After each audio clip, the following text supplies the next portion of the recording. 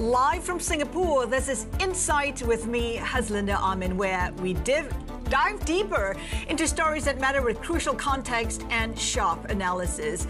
Another magnificent 7-member dazzles investors as Alphabet beats expectations. However, chipmaker AMD disappoints, sowing some doubts about the AI boom. We'll get you market calls this hour from GQG Partners. We'll discuss their outlook for Nvidia and their reaction to the Adani Group flagship's more than 600% jump in profit. Also ahead, an exclusive interview with the chairman of India's biggest car maker, Maruti Suzuki, after it misses profit estimates, with the country's automobile demand remains stuck in low gear. Also, as we close in on the U.S. elections, investors are rushing to safety, sending gold to a record. Bitcoin also closing in an all-time high, betting on a Trump win. We'll speak to control risks later with our pre-poll analysis.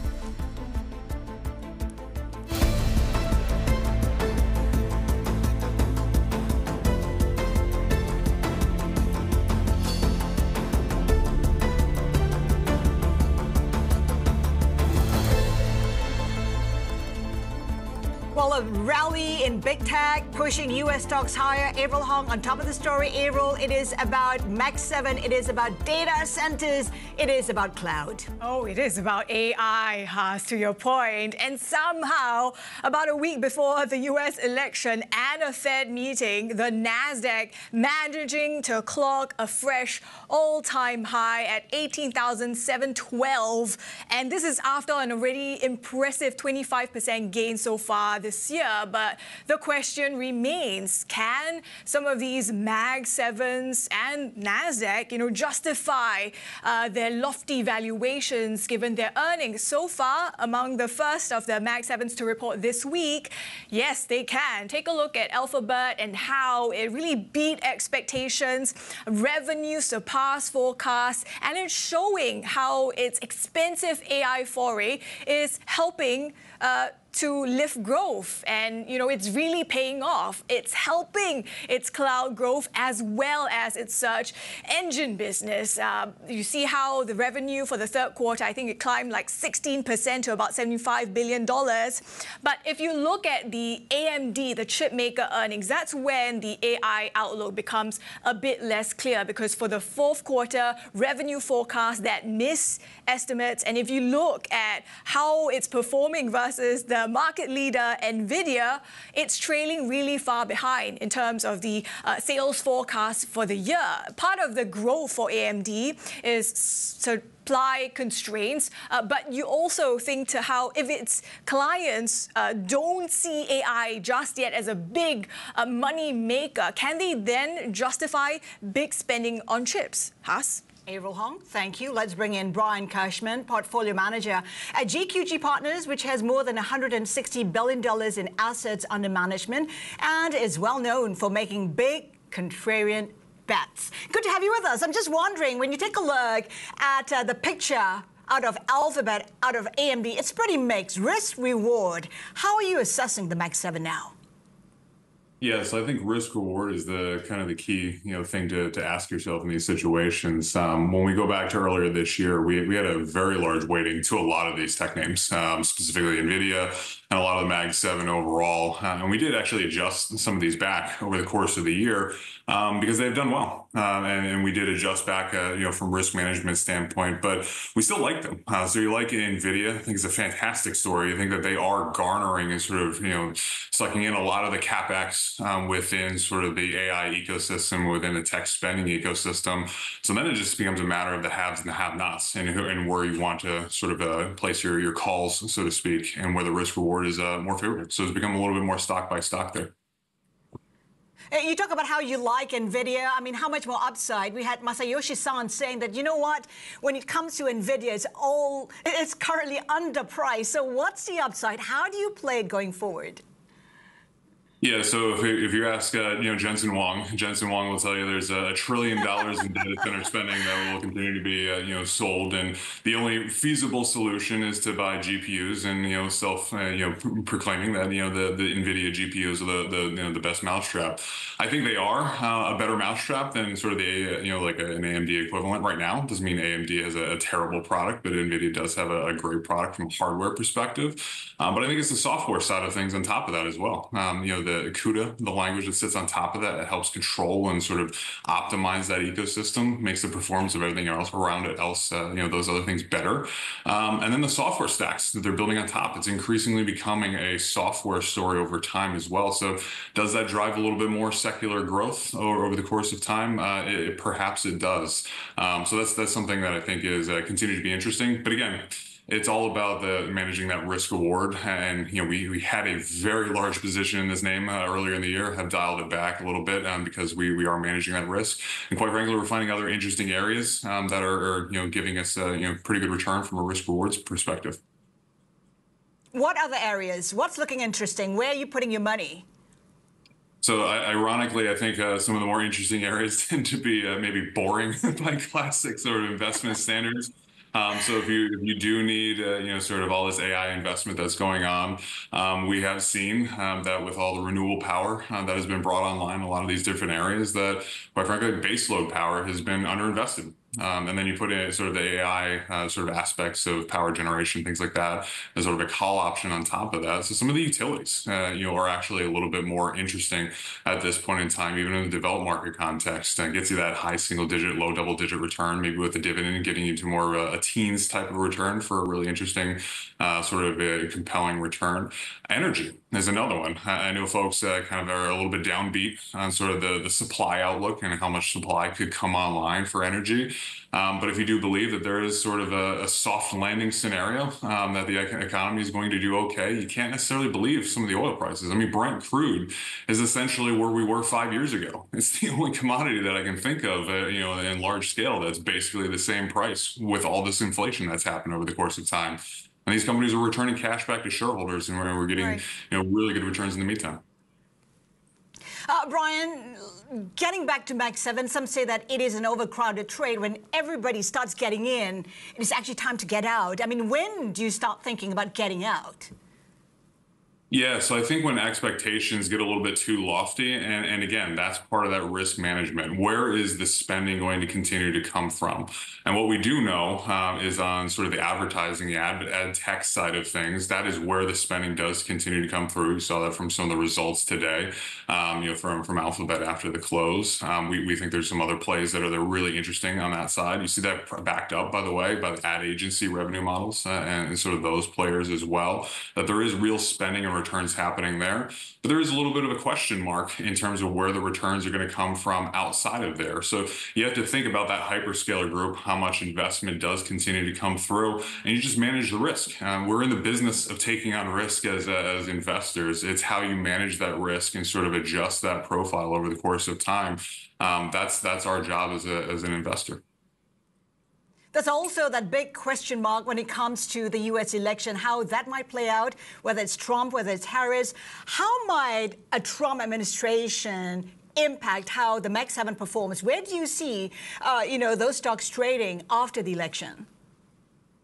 So this is an interesting one because, one of the sort of expressions I like to use here, especially when it comes to elections, is it's never as good as it seems and it's never as bad as it seems. No matter which party you're looking for to sort of win this.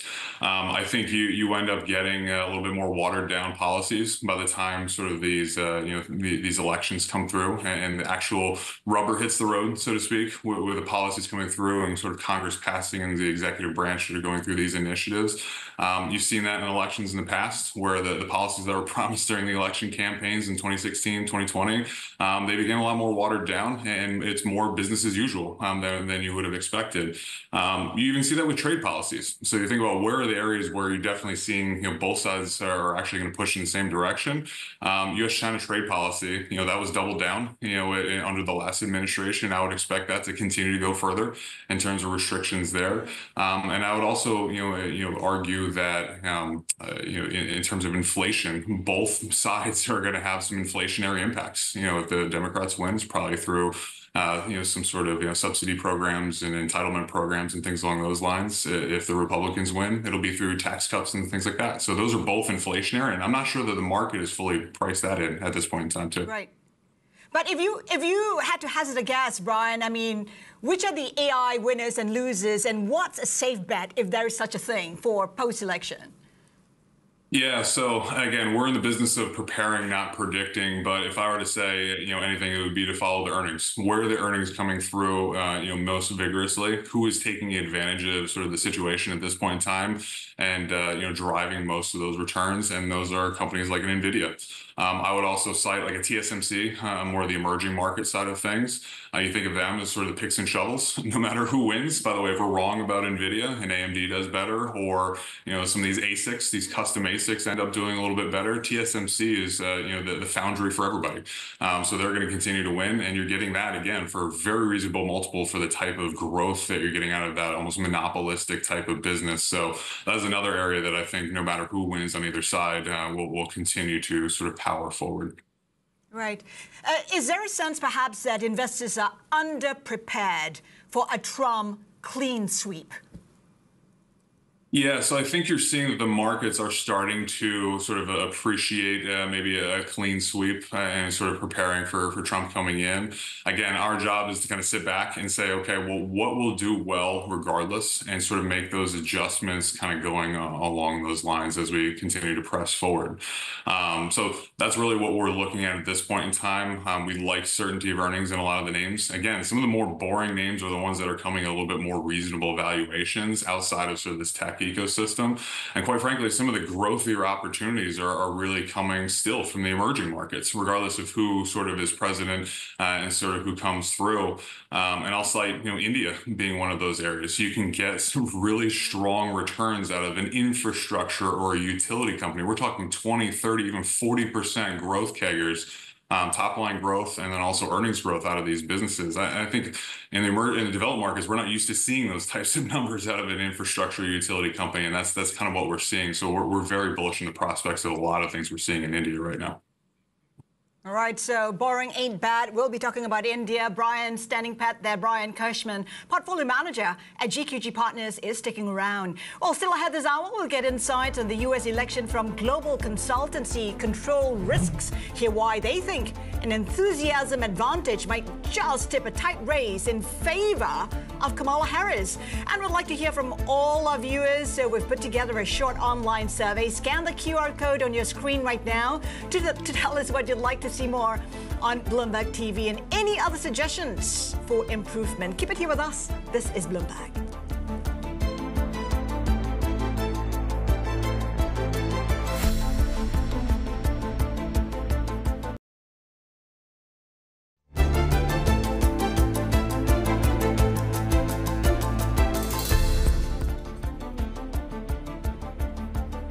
Welcome back. Adani Enterprises has posted a more than 660% jump in profit for its latest quarter, fueled by strong showings from its airports and new energy units.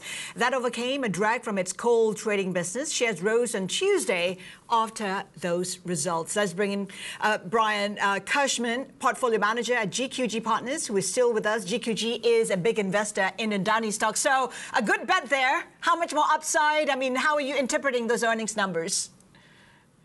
Yeah, so I think what is interesting about is just the infrastructure environment in general within India, and the utility environment in general in India, is that there is a long runway ahead of these folks. No pun intended. There are airport infrastructure assets that we're talking about here as well, but there's a long runway ahead of a lot of these names on a go-forward basis. If you think of like Adani Green.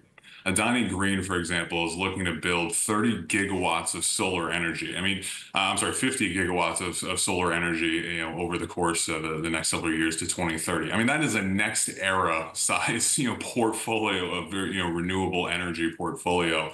And you're seeing, massive growth from an expansion standpoint and a revenue, and they're doing it profitably as well. So that is very exciting for us. I think there's an incredibly long runway, 20, 30, 40-year concession contract contracts that are on the back end of some of these arrangements over the course of time.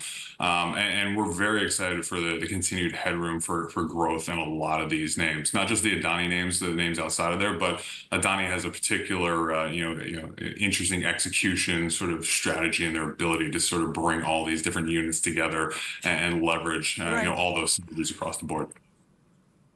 So in terms of the Adani Group, right, I mean, I'm just wondering whether there's reason for you to start thinking about piling on your investments. I mean, when it comes to enterprises as well as green, they're contributing to among your top 10 holdings.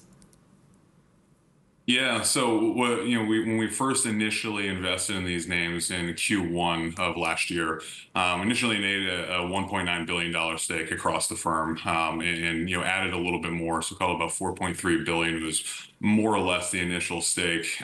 We continue to see the earnings come through these businesses, and most of the increase from there has actually been from capital appreciation. So the actual names continue to run really well. Now we like what we're seeing from the earnings perspective. We continue to come back more bullish, when we see all the different data prints that come out from the various businesses. So it's not just green; it's also the infrastructure assets, the power assets, which are also growing. Thermal power is also growing 20+% on an annualized basis. Continue to like what we see. So we hold about 10 billion in assets, for across the different Adani groups at this point in time. But again, consider that against the 160 billion that we hold across the board. So although it sounds like a lot, it's still a fairly modest stake in the grand scheme of things. Of course, we saw that $2 billion bet last April. Rajiv Jain said back then that it is a multi-bagger. How is that playing out, you think? Yeah, so it has been a tremendous investment up until this point. I think the initial stage of that was sort of the recovery from that US-based short report, and sort of that bounce back that you've seen there. But then again, we have the slogan, at GQG, earnings are like gravity. The stock price will gravitate towards the earnings trajectory of these businesses. And again, as I had said before, the growth of these and the durability and the headroom for growth of these. I mean, these are like software-like growth trajectories, but you're also getting the visibility and the durability from sort of more of a utility-like asset over the course of time. So we think there's tremendous headroom for continued growth here, and we're very excited. That's not the only area that we're interested in on the EM side as well. I would argue that the UAE and Saudi is also incredibly interesting, particularly the UAE. If you look at some of the property names, for example, that have reported recently, like an Aldar, putting up tremendous growth, 60+% growth in terms of the year-over-year growth, and again, headroom for continued growth as they continue to expand and sort of build these properties. As UAE becomes almost like Singapore, and what that transformation that happened there, where it becomes almost this financial and business hub within the Middle East, linking sort of the wealthy folks coming from India, coming over to Singapore, and then also as more folks sort of move from Hong Kong or Singapore to sort of the UAE, we're seeing tremendous amounts of growth and opportunity there as well. Brian, before I pick up on the UAE and other emerging markets, just to finish up our conversation on Adani, as a group, when you take a look at the stocks, they've not done much since the election, despite those good earnings numbers. I'm just wondering how you're reading into this. What would be the next catalyst that would convince investors, otherwise that growth is there? Yeah, so again, I think the numbers continue to come through. The data continues to come through in a broad swath that you kind of quoted and cited, sort of the Adani Enterprises numbers that came through very recently as well. Again, the investors will continue to see that. I think you'll continue to see the excitement there. India overall has taken a little bit of a pause as sort of China is sort of rebounded on a lot of those stimulus measures and sort of hopes they're coming through from that side of things. We're a little bit more agnostic to sort of that recovery in China, because there is a little bit of a sort of pushing on the string, so to speak. You think about the TARP program in the U.S. I mean, that was earmarked to be $700 billion, and that's not nearly what you've seen come out of the Chinese government so far in terms of the size of the stimulus plan. And by the way, the U.S. economy, 15 trillion back then, is not too far off from the 12 trillion Chinese economy now. So we think there's going to be more effort that needs to be done from that standpoint. So we're a little bit more, cautious in terms of this recovery. And again, continue to look at where are the earnings coming through across the emerging markets, the Middle East, Right. UAE. Yeah, sorry. You talked about how you're really excited about India, but we're seeing outflows, in fact, poised for a record monthly outflow this month, and some say it is headed towards China. How are you looking at this? I mean, is there a sense perhaps that when you take a look at the stretch valuations, India's actually looking less attractive?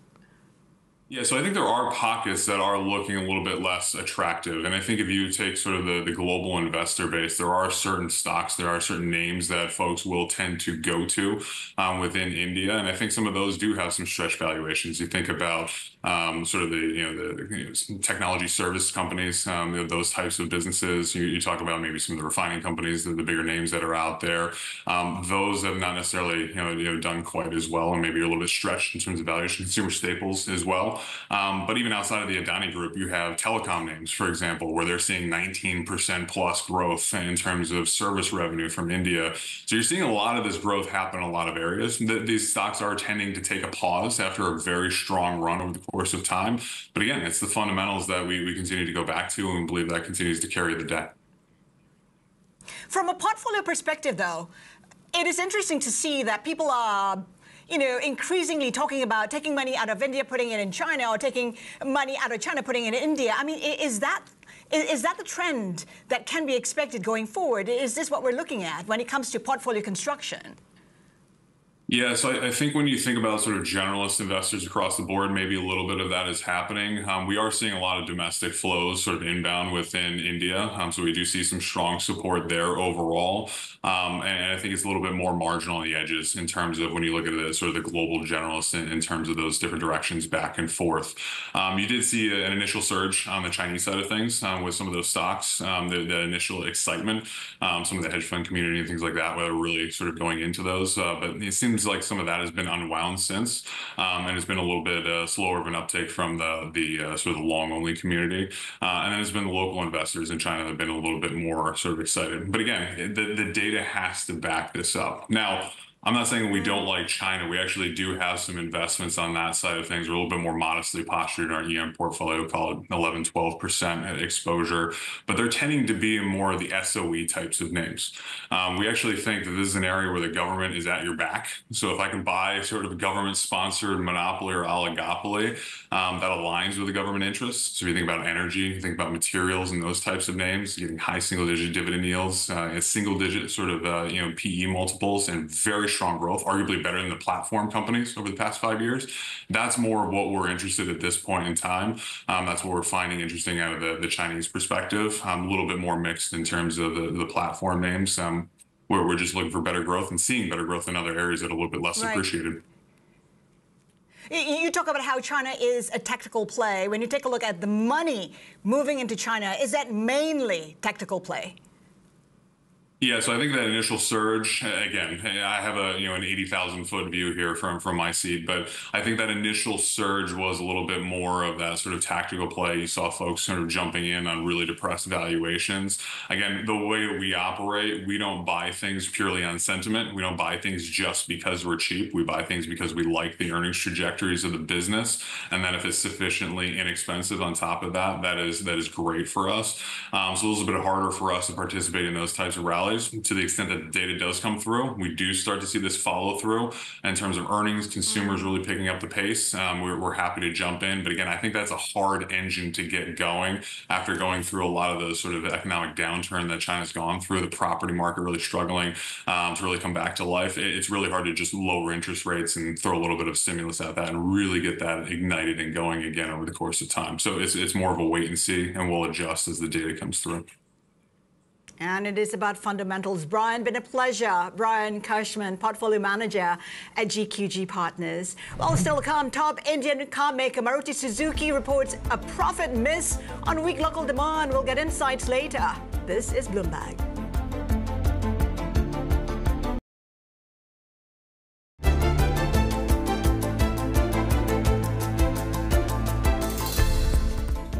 America, we know what Donald Trump has in mind. More chaos, more division, and policies that help those at the very top and hurt everyone else. I offer a different path, and I ask for your vote.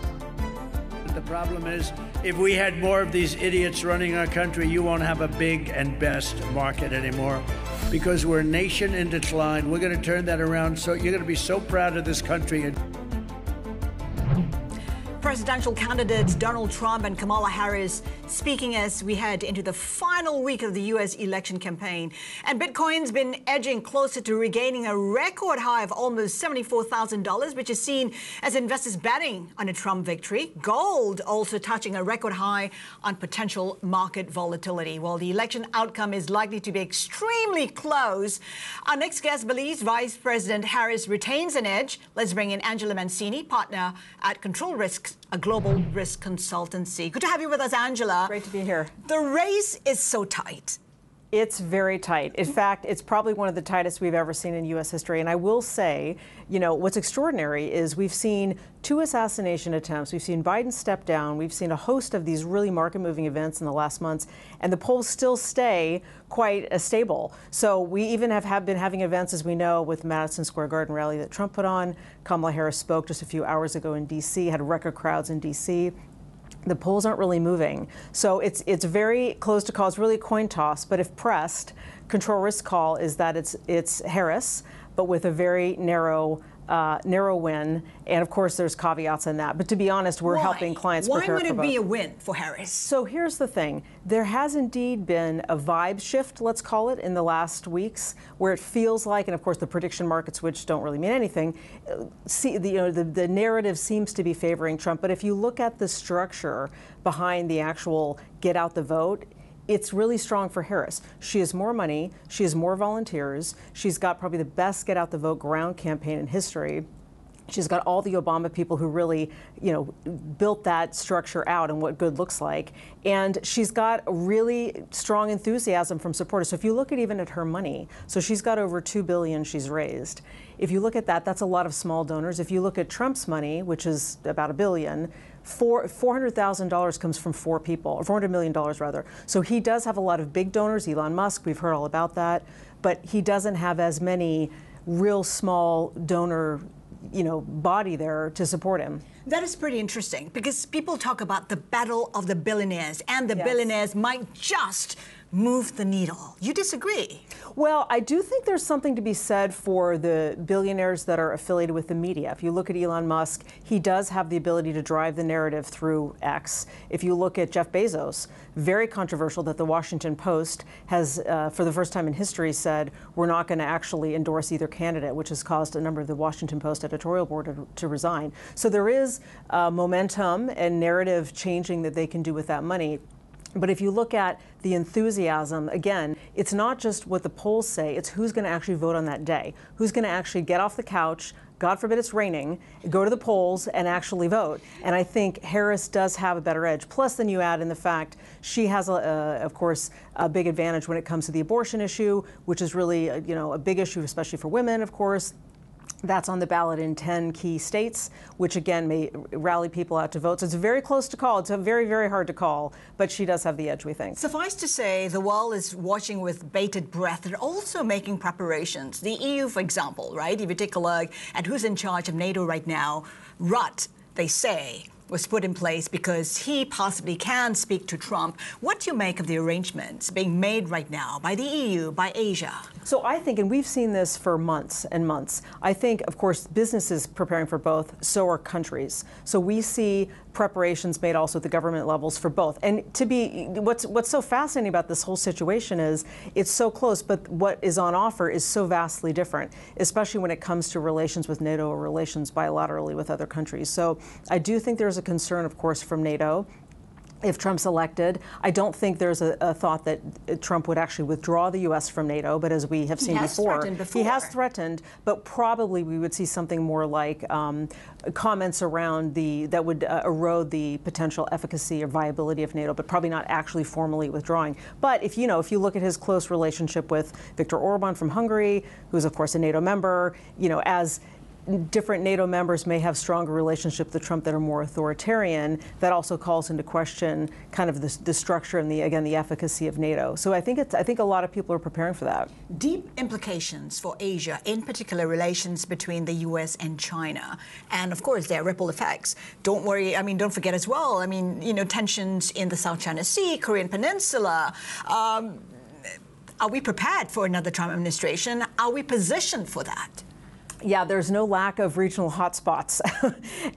That's exactly true. And each one of those, I would say, is getting more complicated because there's other actors involved. If you look at what's happening right now with North Korea sending troops into potentially, we're hearing, working with Russia to fight the war that's in Ukraine, that is, again, potential game changers. All these regional hotspots are a bit of a tinderbox. We don't think any side wants to actively escalate, but there are red lines that may be crossed. And I think the key point here is, if you look at a Trump presidency, as we know, it's transactional, it's volatile, it's unpredictable. And if you look at where we were 8 years ago, all that unpredictability that really impacted foreign relations, really impacted business. The world is more complicated now than it was before. Much more interconnectedness, much more challenges across that interconnectedness. So the risk is, if Trump's in power and brings that same volatility, or even maybe worse, what does that then do to the region? So I do think countries and companies are preparing. Well, the thing is, Trump talks about making America great again. And we've seen that before, how that comes at the expense of countries in this part of the world. He's bringing everything back home.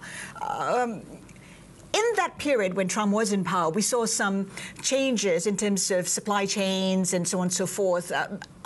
How would you advise businesses in anticipation for that Trump administration? Yeah, so there's a couple things I'd say on that. First of all, from a business point of view, what we've been, Controllers is doing a lot of work on scenario planning for companies. One key thing to remember is not all of those situations impact every company. So that's actually good news. So what we are doing is looking at, okay, what are the scenarios that might unfold? What would the impact be on your specific global footprint and your supply chains? What are the triggers to watch for? And then how do you monitor those, right? So that's how you would do it from a business standpoint. But I think the interesting thing here as well is, indeed, companies are, almost all the companies working around Asia have at least a strong regional presence, if not a global presence. And the supply chains have been shifting. It's a lot more complicated than it was last time around. But also, if you layer in the country's investment perspective as well. So what do I mean by that? If you look at what the Biden administration did with the Inflation Reduction Act, they incented a lot of companies from Korea, from Japan, to invest in the U.S. in semiconductors and clean energy. That investment is potentially called into question if Trump comes to power and rips up the IRA, which he said he would do. But at the same time, let's take the case of Japan. He's threatened to potentially ask them to, pay more money at the defense spending as it relates to the U.S. protecting it.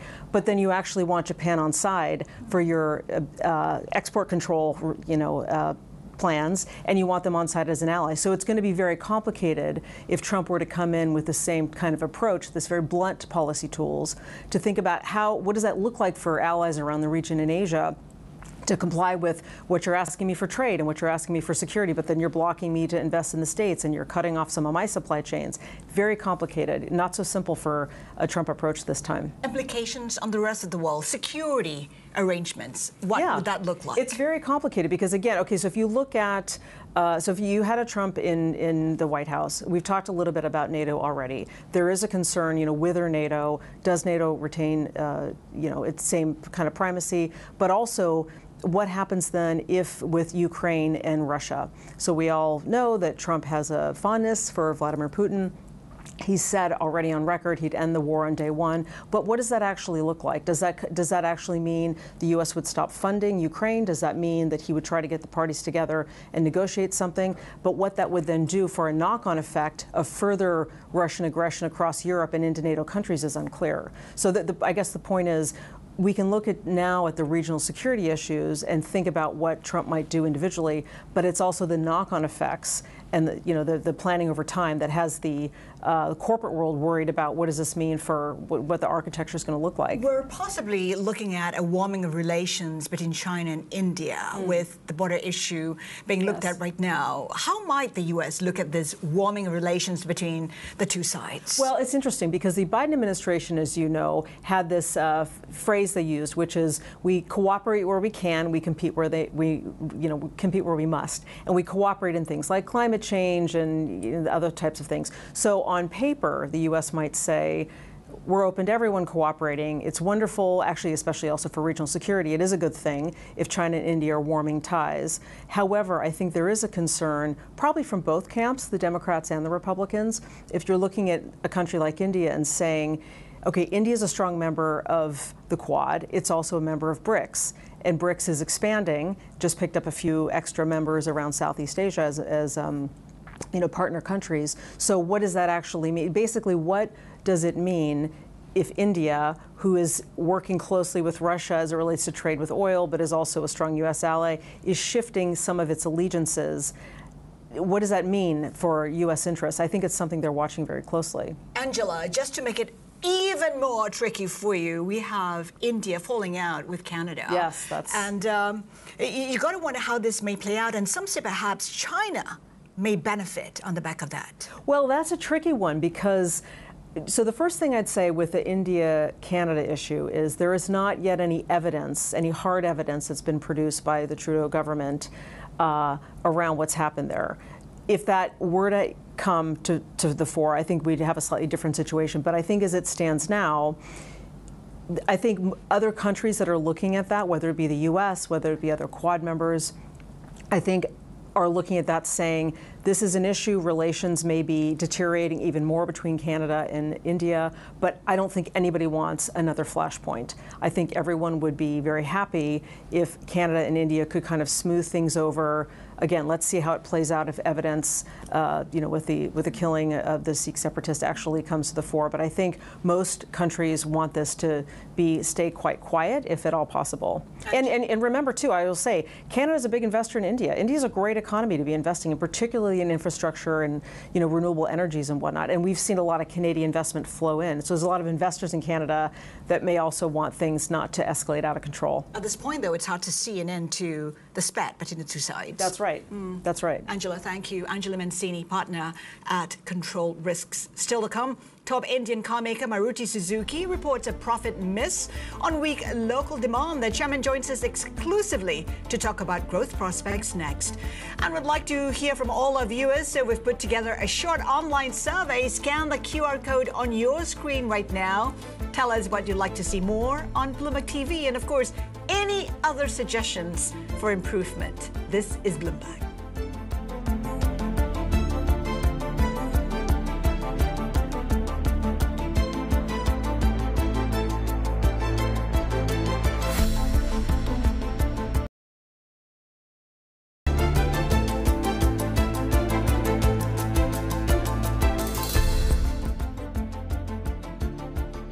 Welcome back. Asia's auto companies are in focus, with China's BYD due to report earnings. And earlier, Maruti Suzuki missed estimates. Avril has more on this. Avril, what's expected out of BYD today? Well, Has, the outlook for China's BYD is really upbeat, and analysts think that we could see the company for the first time in terms of quarterly revenues beating Tesla's. And this is, of course, against the backdrop of how the number of vehicles sold have already been doing that, surpassing Tesla's since 2022. And I guess this speaks to the success of the company in turning itself from, one in a sea of many Chinese EV makers to one of the top 10 in the world at the moment. We are seeing the revenue outlook for this particular quarter. I think it's around $28 billion. If you can take a look at this next page, that will show you what the earnings estimates look like. And this is also part of how, the EV maker has been able to make a name for itself in terms of the EV space. So that is a very upbeat outlook that we're seeing. But of course, there are some risks to this. Part of the Chinese auto dominance has also drawn concerns from its its US rivals. And this week, of course, we've been seeing how EU-China EV tariffs have been imposed. And of course, over in India, Maruti Suzuki in focus, disappointing somewhat. What are analysts saying about it?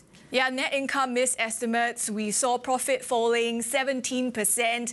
The likes of Jefferies have downgraded it to sell. We still have 30 buy and 12 hold on the stock. I think what the issue for analysts was, as far as the earnings scorecard was concerned, was how the growth for its entry-level vehicle or model, if you like, that really wasn't coming through in terms of sales. And it speaks to a larger problem in India's auto industry. I mean, we saw this with Hyundai, India's IPO last week after it was trading at a discount in its market debut compared to the issue price, and these concerns about the growth of India's auto sector. And it's something that I think is coming through with the slowing consumer backdrop. Investors and consumers seem to be pulling back when it comes to F&B spending and household goods, not just auto or asset purchases. So this is what we're seeing in terms of the analyst recommendations, Has. But still overwhelming buy for Maruti. Now, speaking of Maruti Suzuki India, as we said, it's reported lower than expected profit for the September quarter on weak domestic demand for cars.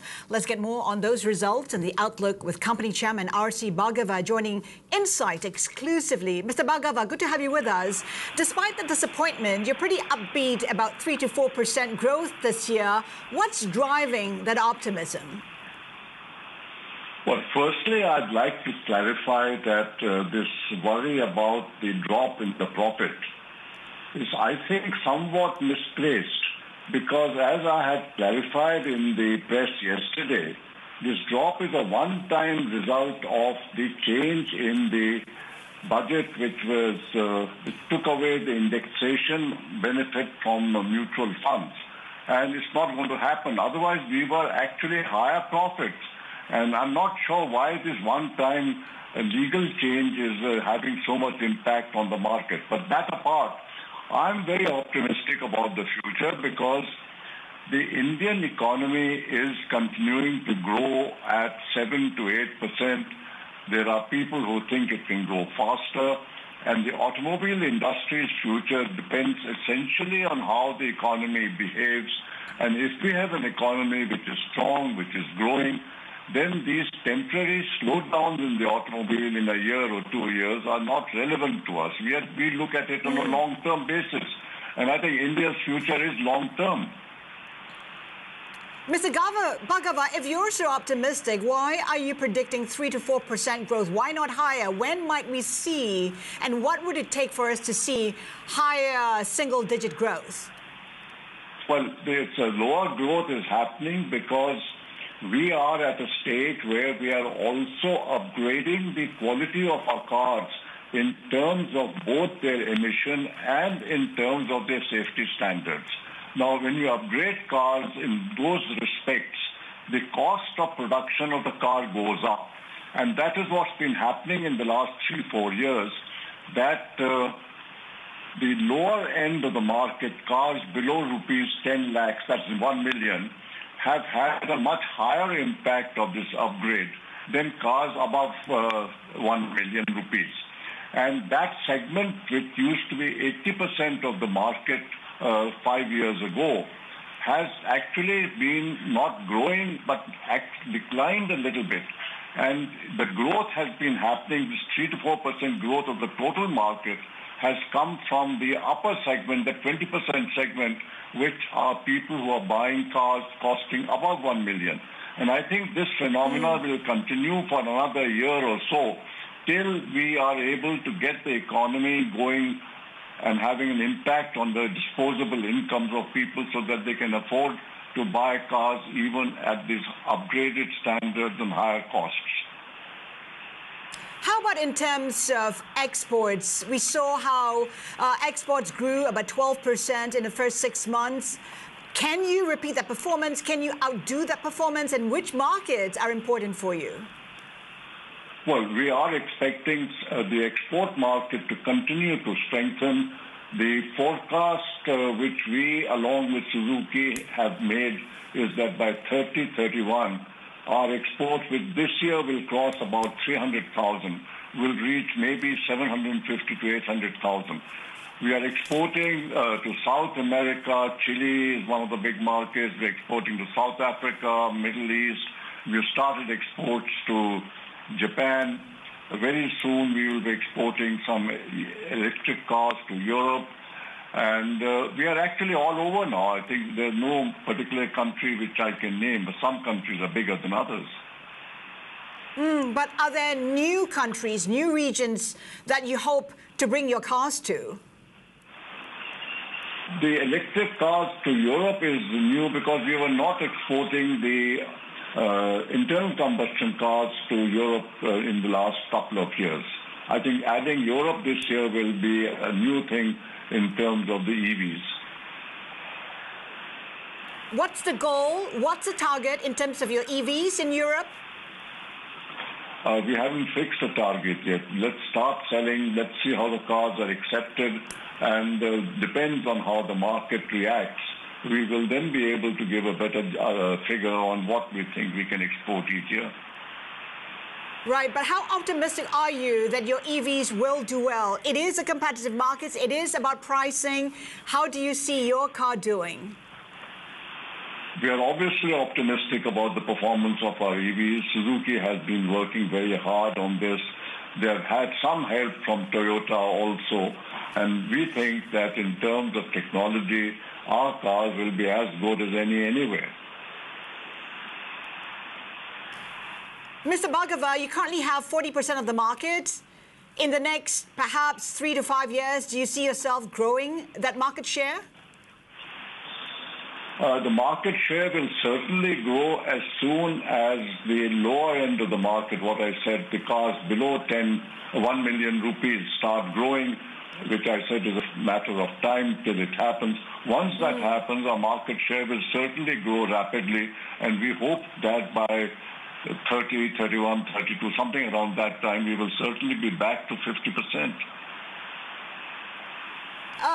Despite the strategy that you have to grow Maruti, when you take a look at your stock price, it's up about 7% year to date versus 12% for the benchmark index. Why do you think investors are not quite buying the story you're telling right now? You know, the behavior of the market in terms of share prices is very hard to predict. And at times the share price has gone up sharply. I never had an explanation for that. Now it's gone down yesterday. I think that's a knee-jerk reaction for that 17% drop in profits from what was expected by the analysts. But the analysts, I think, have got it a little bit wrong in terms of understanding that this drop was a one-time effect. It has nothing to do with the annual operating working of the company. Mr. Bhargava, before we let you go, people talk about how India needs to localize its auto supply chain to perhaps have less reliance on China. Where is India on that, and what's stalling that process? Our localization level is pretty high as far as Maruti is concerned. We need to work on localization of electric cars because once we start electric cars in a few months, the local content of that initially is going to be somewhat higher than what we would like. And the challenge now going forward is how to quickly localize the electric cars, which means fundamentally the battery and the controller. Right. And we are working on that. Suzuki is working on that. And I hope that we will soon have some answers which we can, R.C. Bhargava, we thank you so much for your insights today. Time for us to go. This is Bloomberg.